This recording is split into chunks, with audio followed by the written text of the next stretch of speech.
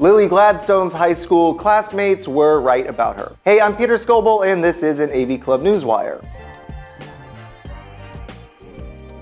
Lily Gladstone made Oscar history by becoming the first Native American performer to be nominated for Best Actress, which is really nice. To make things even nicer, a high school yearbook photo of Gladstone has resurfaced with the superlative, most likely to win an Oscar. Gladstone said in an interview with USA Today that Leonardo DiCaprio texted her the high school photo after she grabbed the nomination. According to Gladstone, her nomination has reportedly reunited her old classmates. Quote, "They're having an Oscars watch party. They already scheduled it to happen in our old high school theater, so I'm happy that I didn't disappoint there." For all of your film and TV needs, tap into theavclub.com.